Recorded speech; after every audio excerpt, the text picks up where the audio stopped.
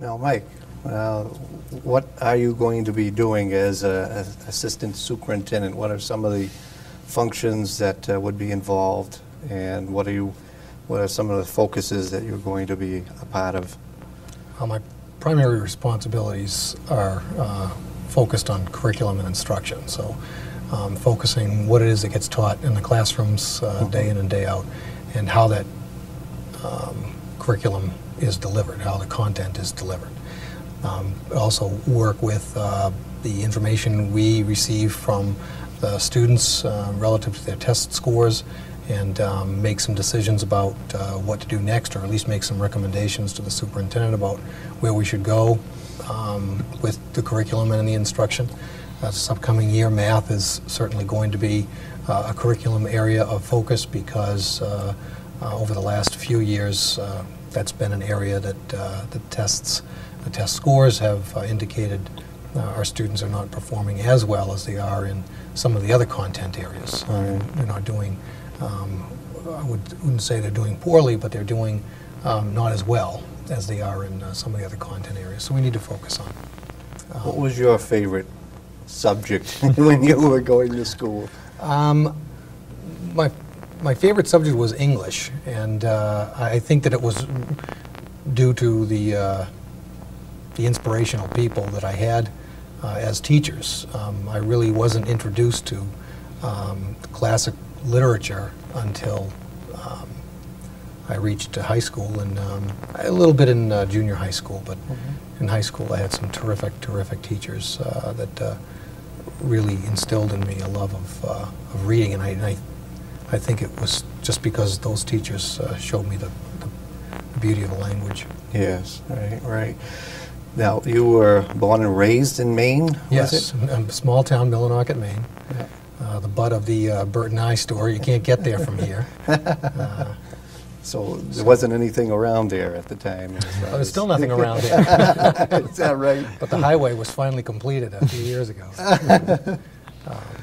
Dr. LaBranche, could you give me an idea of some of the jobs that are involved with being the superintendent of the whole school district? And we'll get into that in a minute, as far as we also have Windham involved.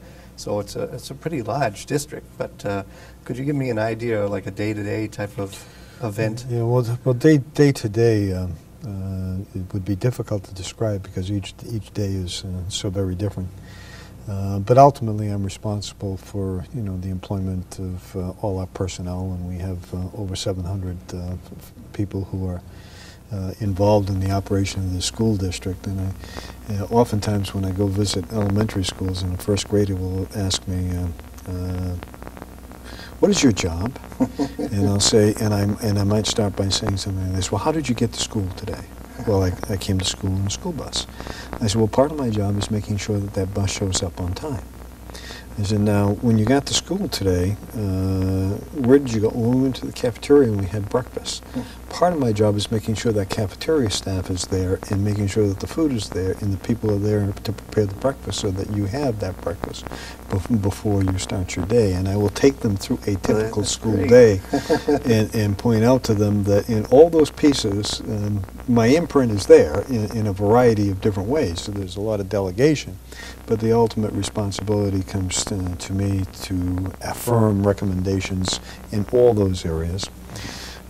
So day to day, it might look like that. In a more global picture, it's about reinforcing the vision of the school board and the community as based upon our strategic plan, so that we create the schools that this community wants. I have a saying that the communities get the schools they deserve. Because we will not be any better than the community wants us to be, quite frankly, and that has to be demonstrated by their active participation and support. So yet another part of my job is marketing the school district, gathering the support to get people coalesced around significant issues, to interpret policy, to advance the goals of the school board, so that if they're talking about literacy as being the #1 priority. Then I have to communicate that to Michael in his role as the assistant superintendent, and he with the principals. This is how we have to talk about the process, the means by which we are going to advance this, and so it goes from the esoteric to the sublime, sometimes in terms of the entire scope of responsibilities. And ultimately, I like to tell the elementary school children, and I'm the guy who says whether or not you go to school on storm days. That's very important. Which they find very intriguing, and we can carry on a rather lengthy discussion about how that decision is made. How many schools are in the district and employees are? Yeah, we have 8 schools. We have obviously the 6 neighborhood elementary schools, the Woodbury School and the high school. We'll run approximately a population this year of about 5,100 students. That's been where we've been the last couple of years, and that includes some 600 students that we take in under the area agreement from Windham here at Salem High School.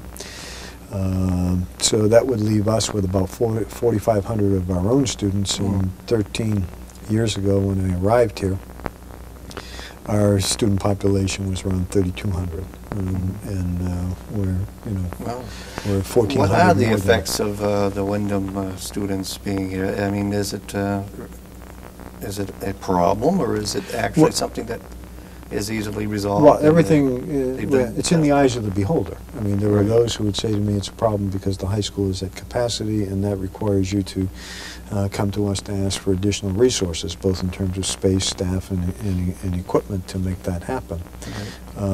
So in some folks' eyes, that's a problem. In other folks' eyes, they would look at it as a benefit, because what we're doing is, just as this nation and this state is not isolated, we are not isolated. And there is an interdependency between communities around how do you take the resources that are available and make the best of them.